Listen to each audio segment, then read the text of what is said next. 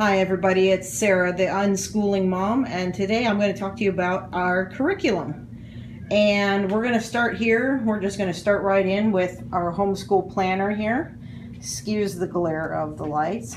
I did this cover of a binder that is not the binder that comes with the curriculum that we use.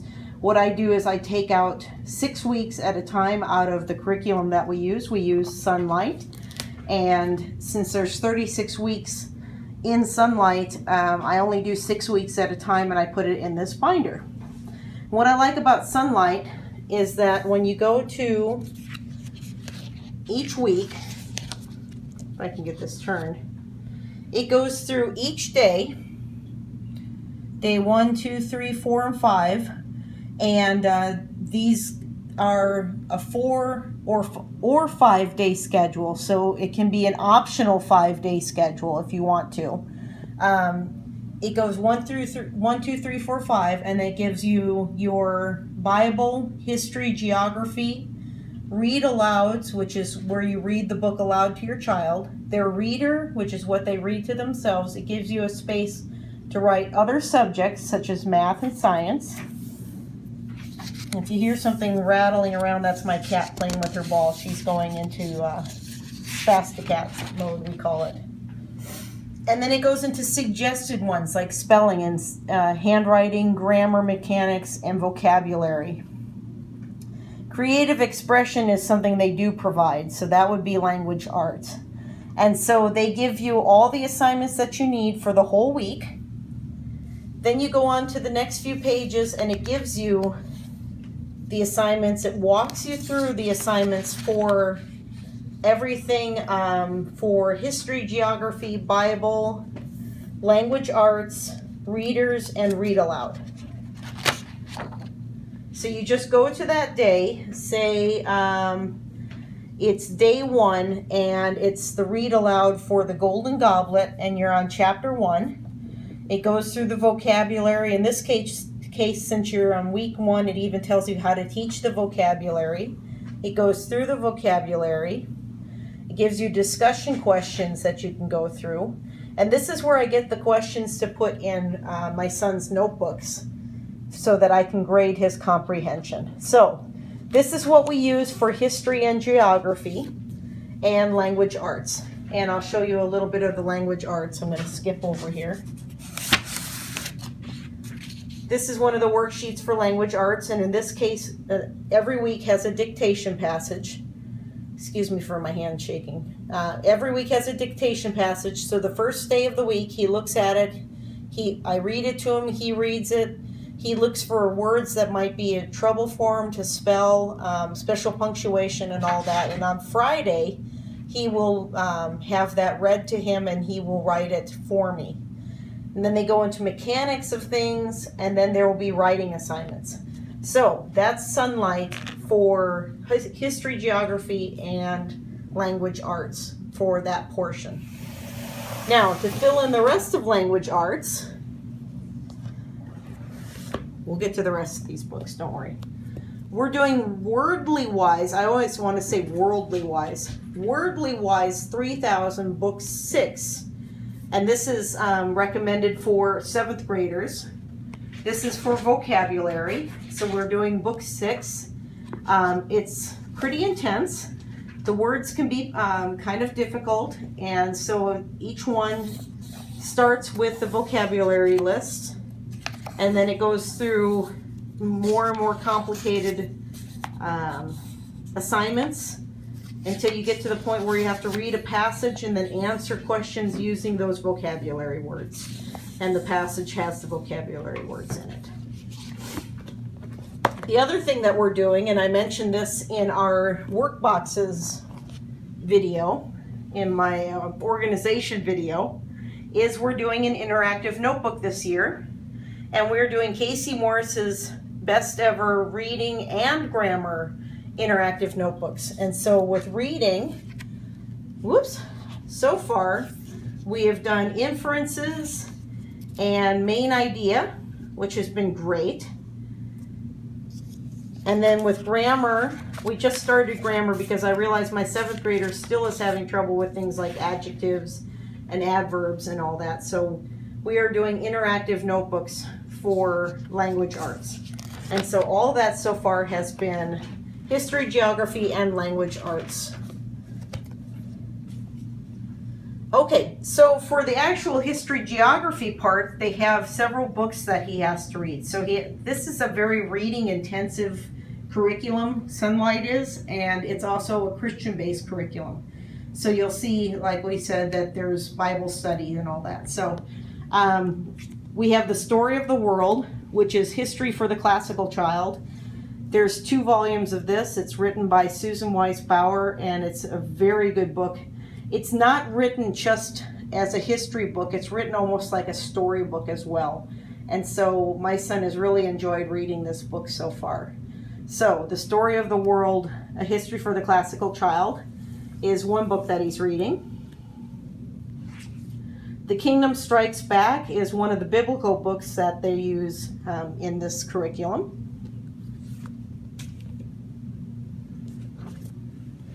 And then one of the largest and heaviest books, and he hates to have to get this out to look at it, but it's the Kingfisher History Encyclopedia. And this is interesting because it is not written from a Christian perspective. And so what it does is it gives us the chance to discuss the way other people see things from a non-biblical perspective. I cannot say that, perspective. And it gives us discussion points, and that's very important that he sees both sides of the coin and that we can discuss our views and our beliefs and the beliefs of others. And yet it's also still a very good history book, and it's a very good encyclopedia. So that's his big, heavy, very thick, very heavy book that he uses for history. Okay, that's all that, nope, I'm sorry, I'm wrong. Sunlight also does Bible study. So he does Bible reading, and then he also uses this children's Bible field guide. He reads a chapter a week in this. And this is kind of like an almanac about the Bible. So this is a really interesting book.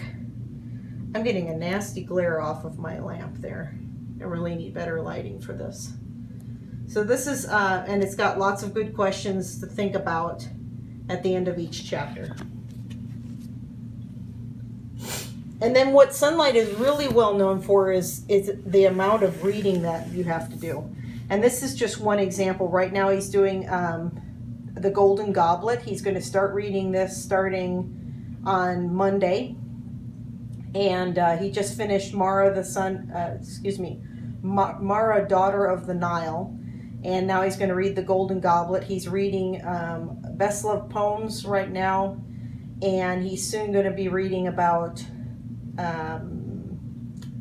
Greek myths. And so that should be a good book. So there are books that the parents read to the child and books that the child reads on their own. And this is actually one that was supposed to be a read aloud that I turned into a reader because I thought that he'd prefer to read this himself. So that's the end of what Sunlight chooses for us, aside from Wordly Wise, which I added in the interactive notebook. For science, I chose Apologia or Apologia.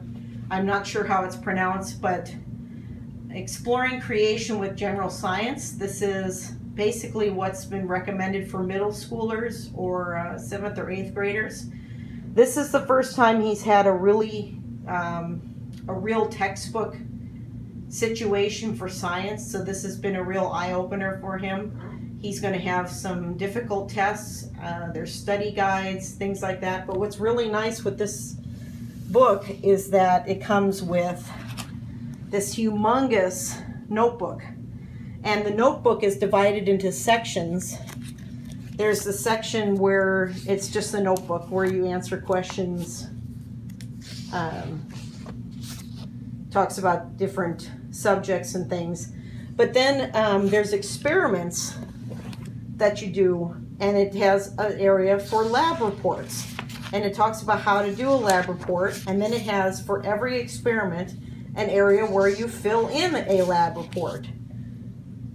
So that's really cool. And then as you get ready for a test, there's a section of summaries that's optional, and then it's basically study guides for each test. And so this notebook is kind of, there's my finger again. Bye.